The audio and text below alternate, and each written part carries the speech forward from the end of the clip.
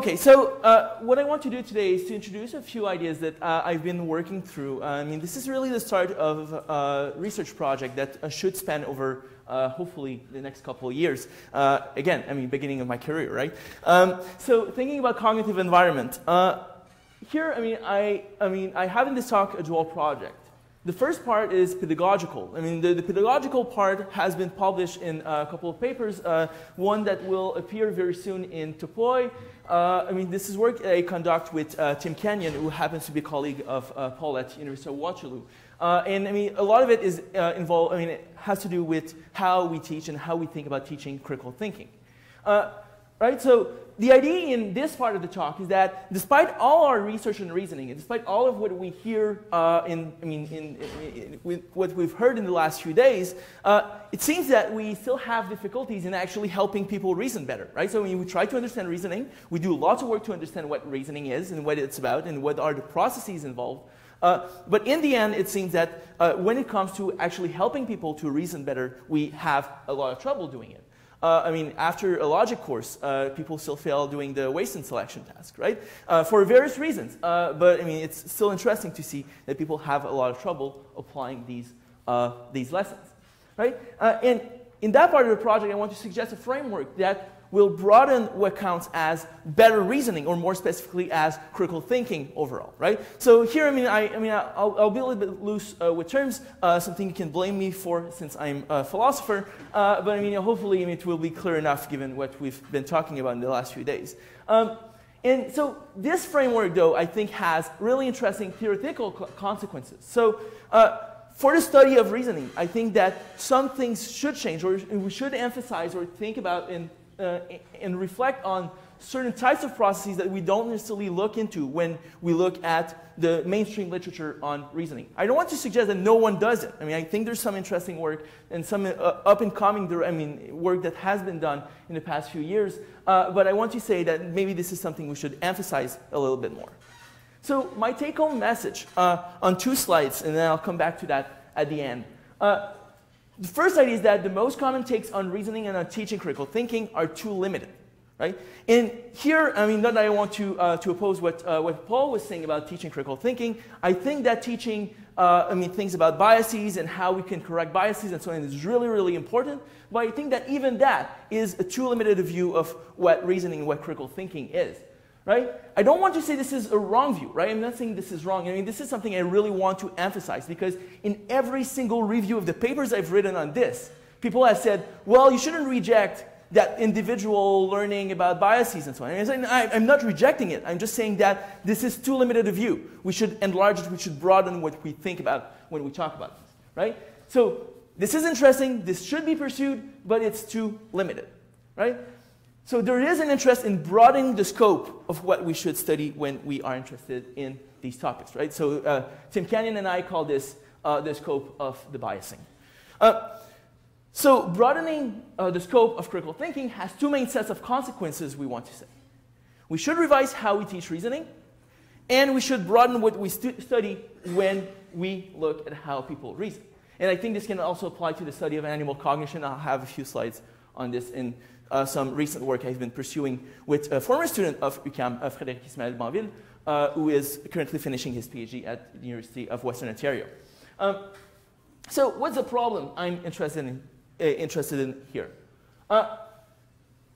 It's difficult to teach critical thinking. That's the main thing, right? It's really, really difficult to do it. I'm teaching critical thinking to about 1,000 students a year. And hopefully they get something out of my course, but I think that in the end, if we were to have them do most of the tasks that we have been looking at in the last few days, most of them would still have, just average results in those tasks. And that's a bit depressing to think about, right? We want people to think better, we want people to be better at reasoning, but still, the way we seem to be doing it is not working, right? And this is especially true when we teach individual strategies. And that's a really important point I want to make today. The idea here is that the way we are doing critical thinking, especially even when we teach about, say, different cognitive biases that exist and different strategies to overcome them, sometimes it actually backfires. So sometimes when you teach people about, say, racial bias, by thinking about racial bias, say, people say, I shouldn't associate black people with guns. And so they repeat that in their head, right? Black people should not be associated with guns. But one of the things we know about cognition is that it's really, really bad at processing negation. So what it actually does is that it strengthens the connection between black people and guns. Another thing that can happen that we see quite often is that people tend to be certain. So now I know about cognitive biases. I know about how this works. So I'm really, really good at fighting my cognitive biases. So they are so certain to have overcome all of their biases that they even act with even more certainty, which in fact makes it the case that whatever biases is left is even stronger, right? So these are some of the bad consequences that can happen when we teach critical thinking in some of the ways that have been done, right? So the question I'm asking here is that how can we make sure that we give students the best tools so that they can make the best possible decision with the information they have, right? How can they reason through a situation in the best possible way? So the traditional approach, so the sort of mainstream approach that we see right now in the critical thinking literature is something close to what Paul was suggesting earlier. And again, you mentioned it during your talk, so you're an easy target here. But I think this is a really interesting thing to do, and I think that was an interesting development. And still in the critical thinking literature, the textbooks that we have access to, very few of those actually mention cognitive biases at all. Tim Kenyon's book, Clear Thinking the Blurred Wall, is one of the few exceptions. And that's the one I use in my own course, right?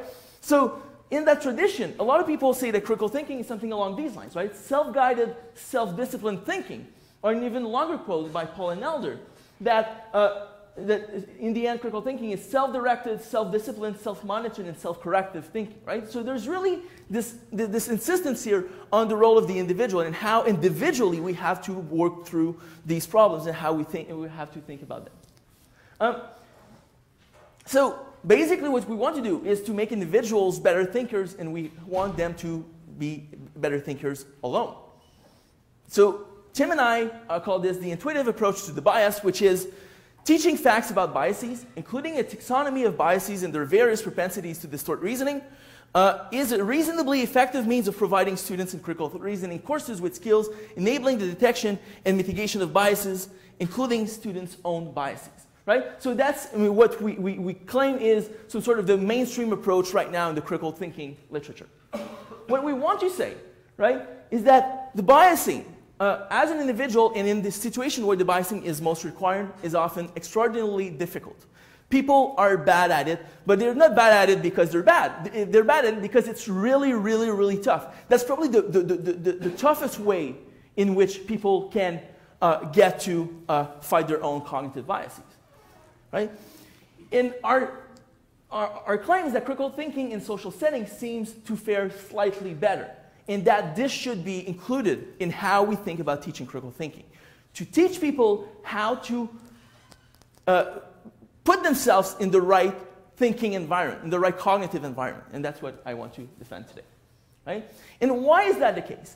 Well, when we look, so this is a figure from Stanovich and West. Wilson and Brack in the 1994 paper have a similar account. But the idea is that in order to successfully debias, you have not only to have the right, what they call a mindware, so sorry, the cognitive tool, say the logical rule or something along these lines. You have to have it, right? But you also need to detect the need to use it. So if I have a waste and selection task, I have to know that I have to use modus tollens in order to solve it properly. So I have to know modus tollens, but I have to know that I have to use it, right? And not only that, but I have to have enough mental power, enough energy, and so on to want to actually do it, right? I have to have, the cognitive availability to want to use it in the proper situation. And, right, so do I have the decoupling capacity to do that? And unless I say yes to all of these questions, then what they say is that usually I have the heuristic response, right, which is the biased response in a way, right? So what happens here is that people very rarely actually detect that they need to use these tools. They know the tools, they learn them in their courses, their critical thinking course or their logical course, but when it comes to actually using them, they just don't detect that they need to do it at the time, right? What we claim, though, is a promising direction, and that's something we have seen coming up in the literature, is that there are other strategies that involve removing the cause of the bias that are also employed with much success. So a lot of you might know about the marshmallow task, so the Walter Mischel classical experiment, right? So I mean, this is the experiment which is basically torture for children. You put the children alone in a room that has nothing in it but a table and a chair, and then you give the kid a marshmallow. You tell the kid, I'll leave the room, leave you with the marshmallow. If you haven't eaten the marshmallow, I'll give you a second one when I come back, right? So I mean, you might want to go on YouTube and look at like kids' video on this, and it's really, really super cute. But one of the things that some of these really smart kids are doing is that they turn around or they cover their eyes, right? They're manipulating their environment so that the temptation is less evident, it's less present, right? And that's something a lot of kids are actually doing.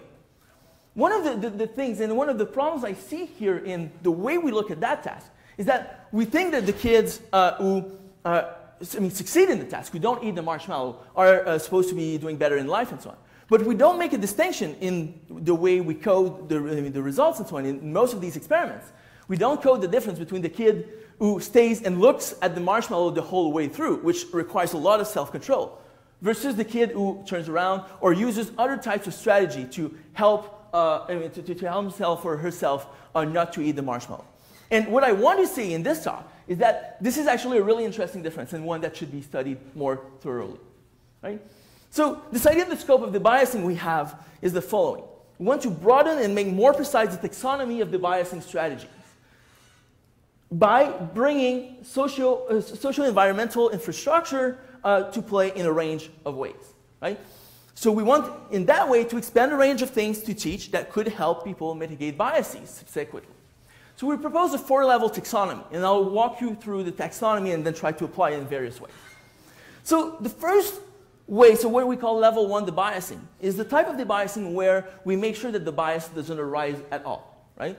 So mitigating an agent's general disposition to produce a particular sort of biased judgment in the first place. So I mentioned before something like racial bias. So how do we make sure that racial bias doesn't come up in the first place? One of the things we can do is we modify society. So what I mean by this is that we make sure that people see each other, that they live in very diverse areas of town, that they take public transportation, that they see diverse people every day, and so on and so forth.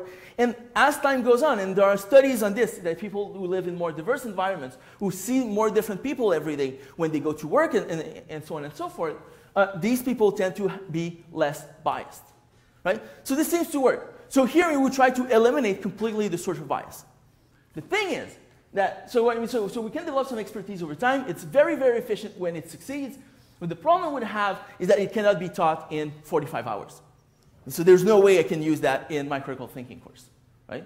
But ideally, I would want that when a cognitive bias exists, that I can identify it, I might want to completely eliminate it. In some cases, it might not be possible. In some cases, we know it might be possible, but it just requires too much time and energy and so on and so forth.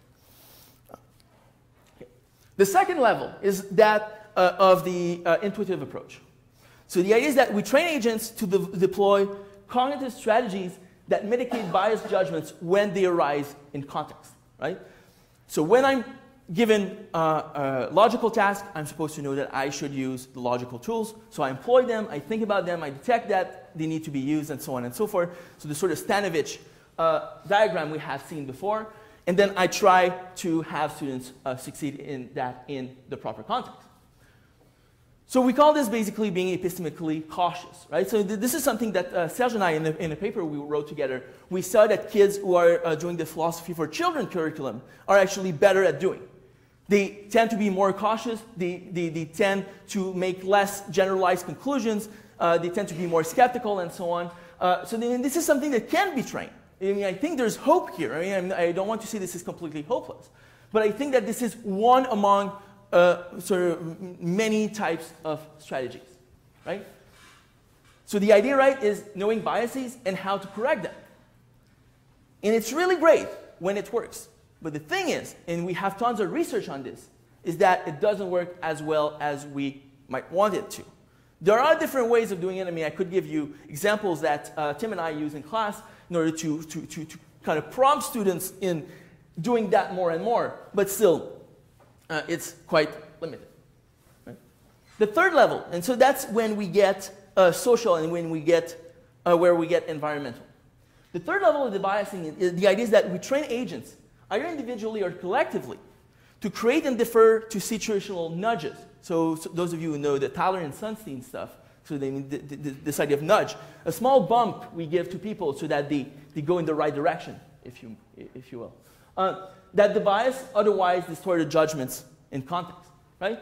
So the idea here is that this type of debiasing is where we put part of the cognitive task in the environment. We make it so that students have to rely less on their own cognitive capacity in order to successfully correct their biases. So, right, the idea is that we can put people in an environment that makes them more likely to reason well. So I'll give you a couple of examples of this shortly.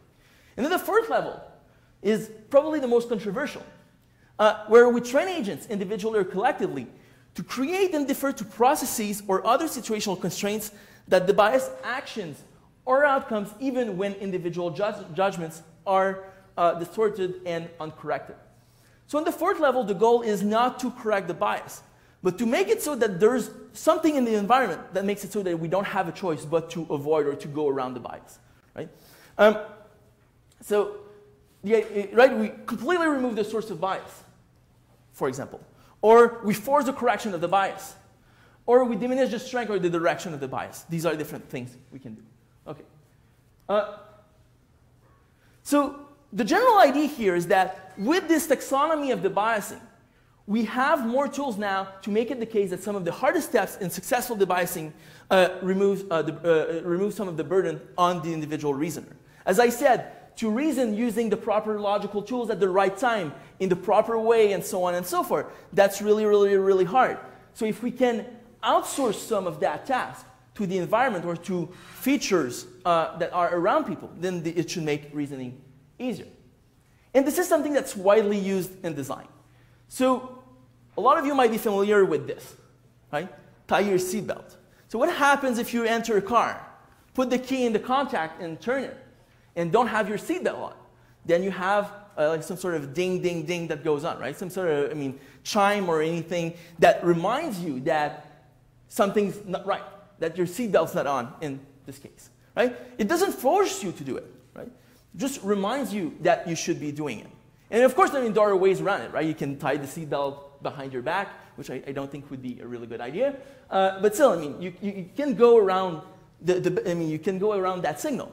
But still, here's a reminder in the environment that tells you, do this. It's good for you, or something along these lines, right? Importantly, if you don't do it, right, if you don't tie your seatbelt, the car still starts. So in that sense, this is a level 3 debiasing strategy, right? Reminds you, puts in the environment the trigger to say, here's something you should think about.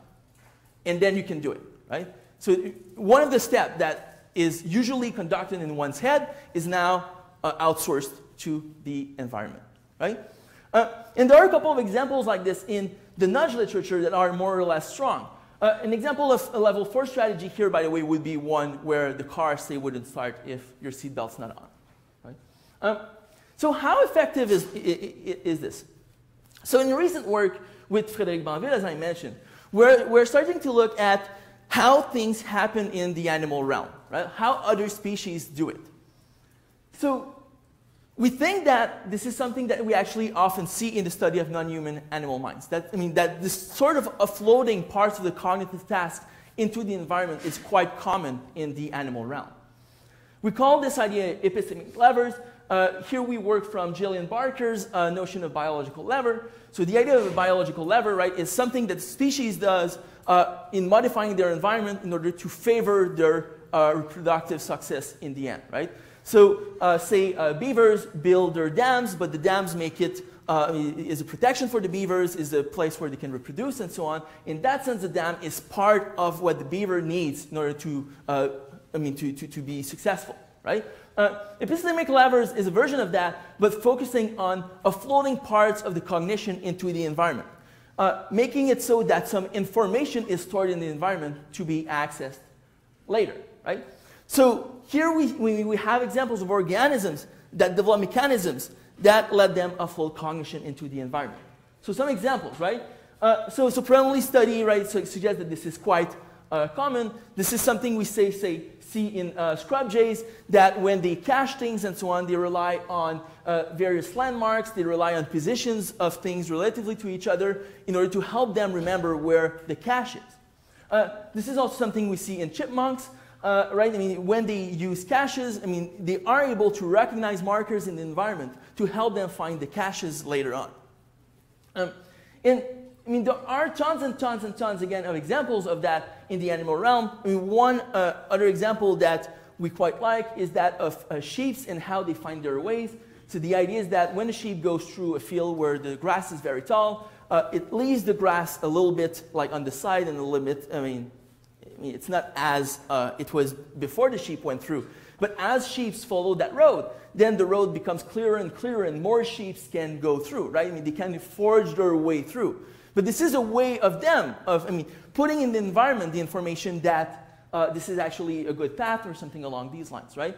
And if you want to go even lower in terms of cognitive power and so on, you can see that ants can do something very similar in leaving pheromone trails that are getting stronger and stronger when there's a food source on that path, right? So a floating part of the cognition environment, that's something that happens very often in the animal realm, right? So we think here that this is not only theoretically relevant, but it provides, we think, potential strategies so that we can adapt to our needs. And again, that's something I think we use a lot. So, I mean, I think here everyone has, or maybe almost everyone has put their clock home 5 minutes fast to improve their being on time, right? Anyone has ever done that? Right? No? I mean, this is a strategy that some people use. Or you hide some money somewhere in your wallet in a place that's not really accessible. You know it's there in case of emergency. You need like cash or something like that. But it's kind of hidden in your wallet. My dad does this for sure. So, I mean, we have strategies like this that we sometimes use in order to help us think, to help us reason better in given environments. Right? So what's the upshot of this? We think that here what counts as reasoning can be understood in a broader context, right? So again, I mean, reasoning usually is focused on either avoiding the biases altogether or successfully correcting the bias at an individual level. That's kind of the mainstream view that we see in this literature. What we want to say is that we should broaden that to include other types of strategies, those that have to do with nudges and changing the environment, right? We think that the taxonomy here, broadens the range of teachable strategies largely by introducing socially implemented, socially maintained reasoning infrastructure of one sort or another. So examples again. If you're going through a hiring process in a company of some sort, you know that, I mean, there's a lot of literature that people with foreign-sounding names get less calls for interviews. That's something that we know very well from the literature. So what can you do? Well, you can train people on this. You can say to people, well, I mean, this is not a really good thing. Maybe we should improve our diversity. Maybe we should think about ways of making our hiring process better. Okay, so how can we do it? Well, we can rely on and be confident that people will do it on their own. Usually, I mean, these strategies work more or less, right? So that would be level 2 debiasing. A strategy that would be pitched at level 3 debiasing would be something along the lines of, well, let's have a formal training and put all this information in the red binder that we'll leave at the center of the table. And then by looking at the binder, you remind yourself that this is something you might want to do. That there are strategies that are interesting to employ in order to diminish those biases. And the level 4 strategy would be something along the lines of, say, removing names from CVs altogether, right? So your resume is anonymized. You remove that source of bias. Right? Different strategies we can use, but what we want to say is that all of these count as sound reasoning. All of these count as sound critical thinking. These are strategies that we can employ in order to think better. Okay? Some of the problems, though, is that when students arrive in courses, well, they sign up as individuals. They are graded as individuals, right? They want a grade for them. They don't want a grade for the whole class. Well, maybe some of them, if you tell them, you all get A's, yay. Maybe a lot of them would be happy. But I mean, in general, we want to assess students individually in universities. And then students go off, and they leave university, they finish their degree, and they go off in society as individuals. So how can we make sure that we teach these strategies better and better? Right?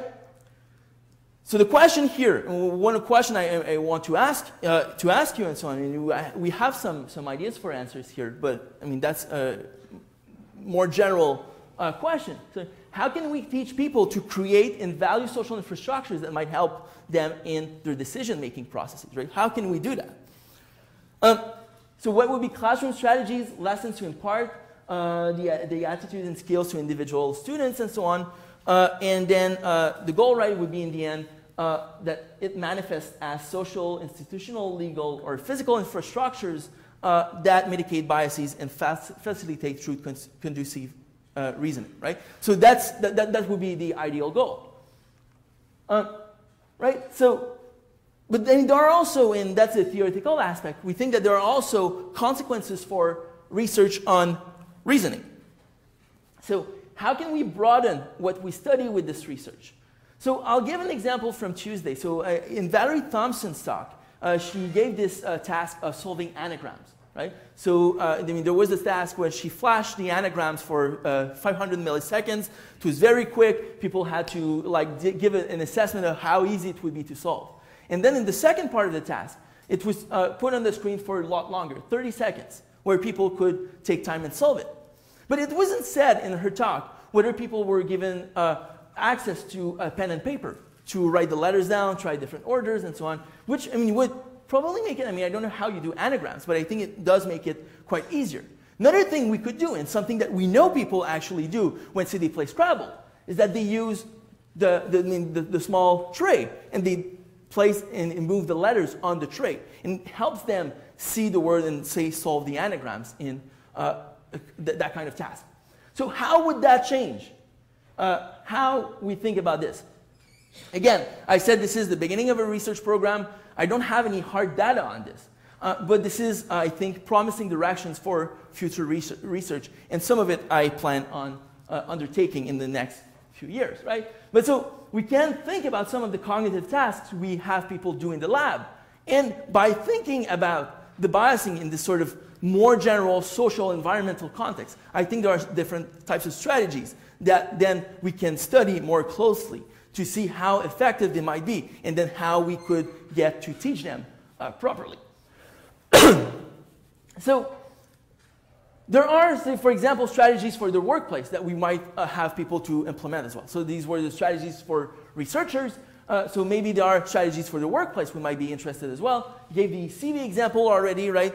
So the biases in hiring, we can anonymize CVs. We can also say when we want to hire for an orchestra, do something like anonymizing the auditions, right? So we have something like a screen, and then we have something like a carpet on the floor, because the types of shoes that men and women wear are not always the same, especially in formal dresses, right? So we put a carpet on the floor, we put a screen, and you have the musicians play.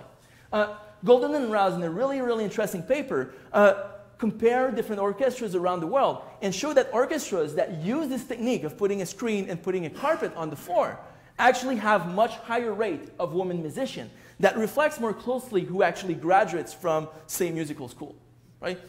While the places in which they don't have such a screen usually tend to favor men over women in who they hire as musicians, right? So again, this is something that we do already. The thing is that this is usually seen as a feature or something like that, I mean, that people do, but not necessarily as a reasoning strategy or as a critical thinking strategy. And the goal of the scope of the biasing that I put forward with Tim Kenyon is precisely to say that this is good reasoning.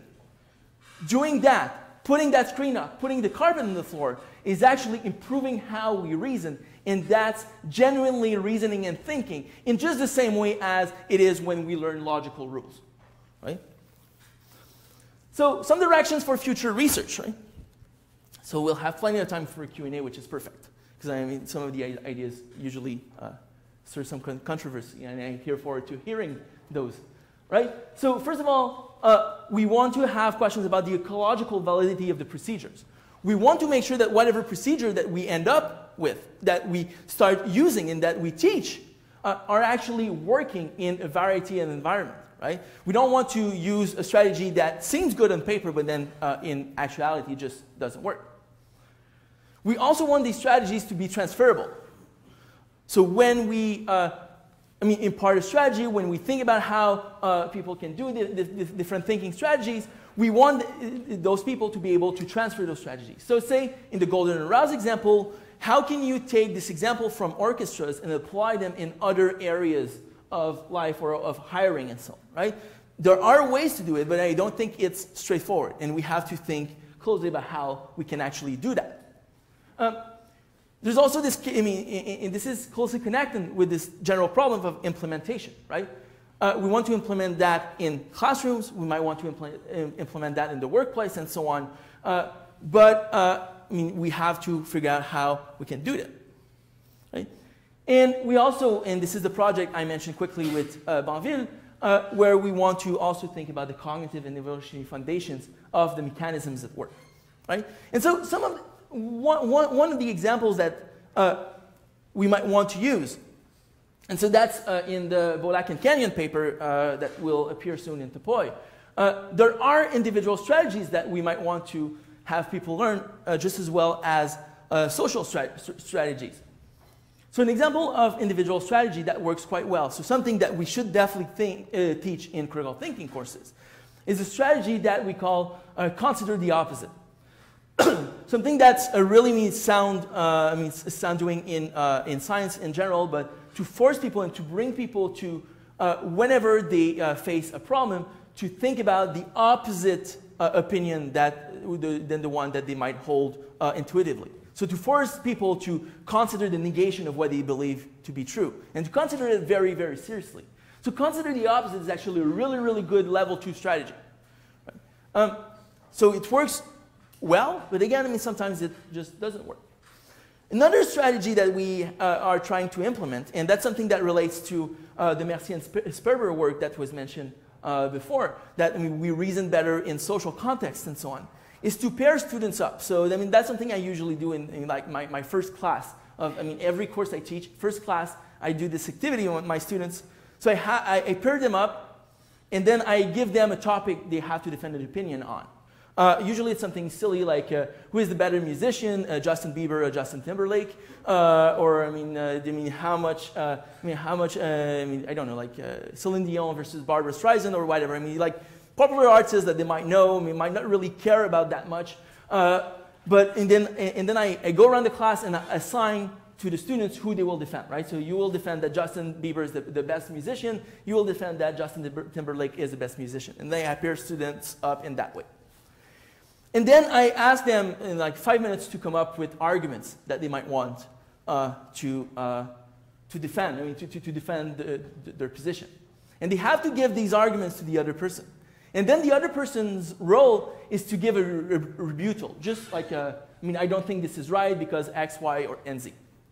And then the first person, it's the first person's turn again. And the role in that task is then to say, well, okay, so you convinced me I was wrong and you are right. So that's the only thing they have to say. And then I have switched them around. And I asked then students to give a short written report of that activity. And students, even though they really didn't care about the positions they were defending, actually say that it felt uncomfortable to say after someone gave them counter-arguments that they were just right, that they couldn't come up with counter-arguments or something like that to respond to the person, right? So here again, triggering various things so that students realize, it's hard to admit you're wrong, right? And things like that. So these are examples of activities that we have in mind in this work, right? So my take-home message again, more strategies ought to count as being reasoning or critical thinking strategies. They should have influences on both the research we are doing on reasoning as well as in the way we teach students reasoning skills. And because I think that, thinking about problems and thinking about reasoning is a social process, I will now take your comments and questions so that we can work through this together. Thank you.